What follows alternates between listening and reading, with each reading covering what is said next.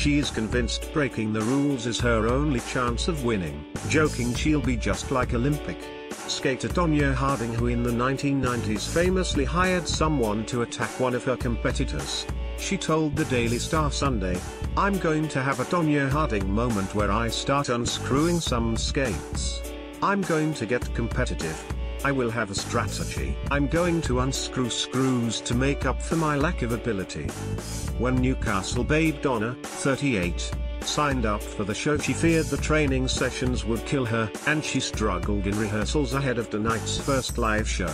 Donna said, "When I was offered the show, I honestly thought I would die if I did it. In the beginning I really did think that if you do this show that it's so dangerous you're going to die. That's how terrified I was.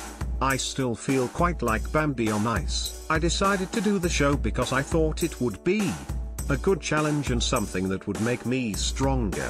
It's such a great sport and you do feel your body getting stronger. Now I'm so engrossed in it, the fear goes. You're present in what you're doing. You get the real anxiety before you go onto the ice, but when you're actually doing it, it's fine."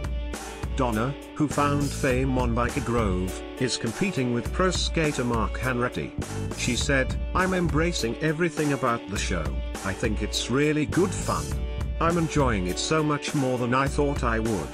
You get to work with the best coaches in the country. It's such a great opportunity. It is an experience, and that's what life is about. The costumes and the glamour of the show is all in context. I think it's all fun.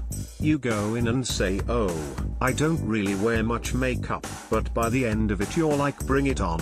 Donna will compete against celebs including Bake Off winner Candice Brown, pop punk Lamar and Corey Babe Brooke Vincent on the new series.